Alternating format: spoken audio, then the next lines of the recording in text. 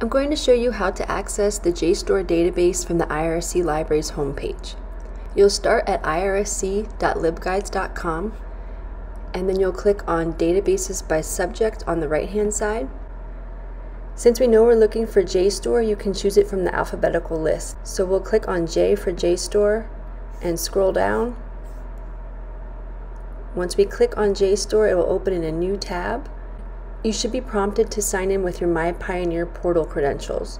So that will be your full Rivermail email address with the @mail.irsc.edu at the end, and then your same password that you use for My Pioneer portal and for Rivermail. Once you enter your password, it will prompt you to send the code to your phone. Here you'll enter the code that you received via text message. Now I'm inside JSTOR at the advanced search screen. If you have any trouble logging in, please contact a librarian at library@irsc.edu. There are some login issues that only the My Pioneer portal department at IRSC can address, but if that's the case, we can still help you troubleshoot and get you in touch with that department.